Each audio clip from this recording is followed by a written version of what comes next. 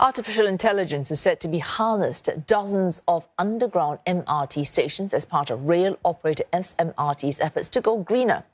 Optimizing temperature control is the name of the game. The aim is to reduce energy usage by up to 10%. Geraldine Yap with this report. More than half the energy consumed by an underground train station in sunny Singapore is used on air conditioning to keep commuters cool. The magic happens in rooms like this one. And cooling systems are soon to be aided by this little black box. It houses artificial intelligence that analyzes patterns of human traffic in a station and combines it with weather forecasts to predict how much warmer commuters are going to feel.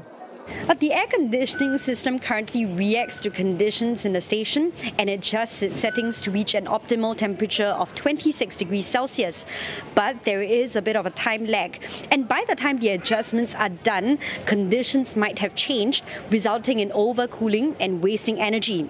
Now, the AI system hopes to solve this problem by predicting what conditions could be within the next hour and making the adjustments accordingly.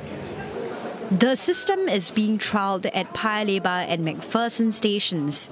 By the end of next year, SMRT plans to install it in all of its underground stations, which are along the north-south, east-west, Circle and Thomson East Coast lines.